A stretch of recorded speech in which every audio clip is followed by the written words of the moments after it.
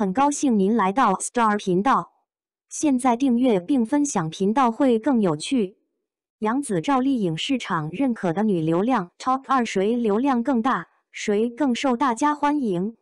我来说杨紫，童星出道的杨紫有着丰富的表演经验，演技也得到了观众们的认可。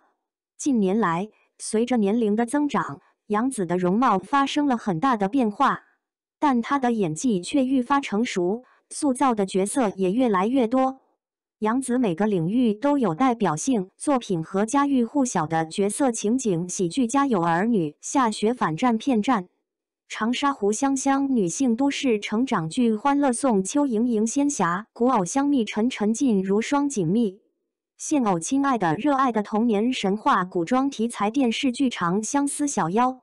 可谓个个都是爆款。不过杨紫更偏爱或者说市场给她的大多是玛丽苏的女主角色，她也能扛热度。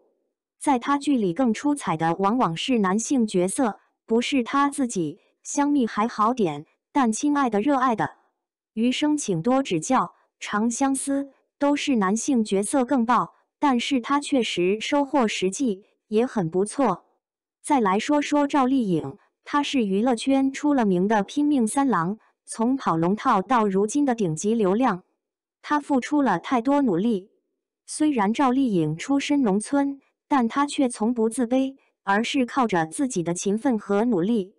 一步步走向成功。赵丽颖为人低调，不炒绯闻，也不靠炒作博眼球，只一心一意的拍戏，用作品说话。赵丽颖演花千骨爆火的之后的《知否》、《陆贞传奇》、《有匪》、《杉杉来了》、《楚乔传》等。现在女演员们想要的大女主，赵丽颖早就演了个遍，过足了瘾，观众的视线都在她的角色身上。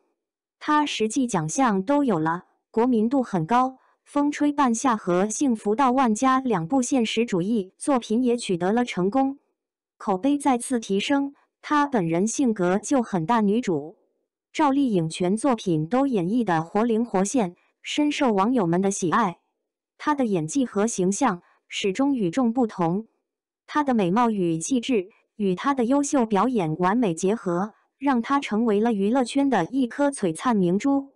赵丽颖、杨紫都很优秀，我心中不知道选谁，两位都喜欢，你们呢？